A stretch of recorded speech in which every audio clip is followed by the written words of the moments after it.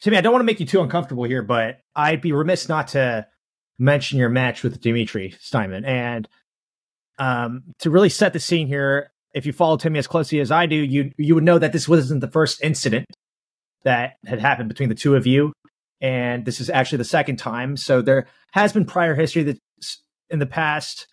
But if you could walk us through a little bit of behind the scenes there on both those matches and how, if there was any build up to this, and honestly, your perspective. And I know you said it so professionally in the post-game interview. I was a little shocked how well you put it together.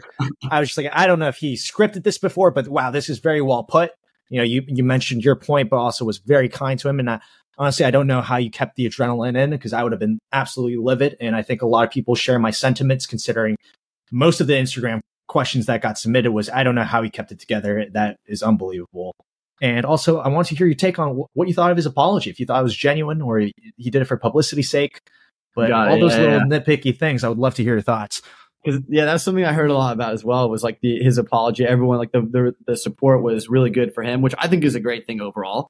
But yeah, like how I kept it together, I definitely was not that together right before that. Like on the side court when I was talking to obviously like Bridget, my coaches, and like they're making sure I'm okay and everything. And I was definitely not happy, because I was like, what the hell is he doing? You know, like I was gonna win the match. Like I'd broken him and I was like 6-1 up or something, 7-1 up. And there was just no need for it. And it was before the fifth game. Like he knew he was cooked physically. And that's when he started saying some things to me when we hadn't been really talking to each other the whole match. So there was no build up till the fifth game. No, really. It was like the end of the fourth game. He said that thing where he was like, whatever he said, you know. And as we're coming back onto the fifth, there was also another weird moment where we're walking on the court, and I just walked right in front of him, and I'm sure you could probably see it on the replay, but I'm opening the door and he just put both of his feet under my feet. You know when you kick like underneath someone's feet? Yes. And I was like, it's a really annoying thing to do.